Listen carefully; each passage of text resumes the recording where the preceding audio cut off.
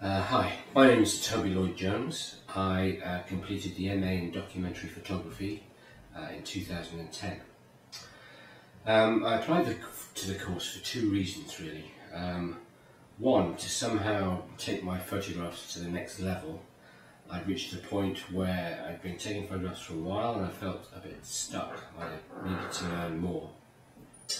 And the second reason was to learn simply what contemporary photography was all about. What the issues, the current issues, what people were doing, what they were thinking about. And in both those respects, the course at Newport was fantastic.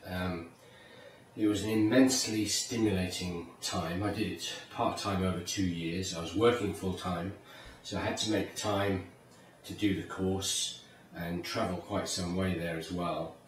But I remember it as a time of incredible stimulation, richness, ideas coming from some great tutors like Paul Rees, Ian Walker in particular I saw a lot of, Peter Bobby, Ken Grant, I could name lots of people, Clive Landon, all giving great feedback on my work, and also, particularly in the case of Ian Walker, on feedback from my written work, and that gave me a kind of encouragement to think that I could write about photography and art as well.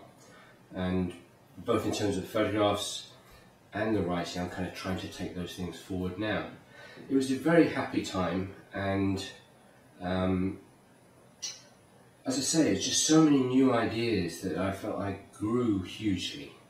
I had no ambition for a career in photography.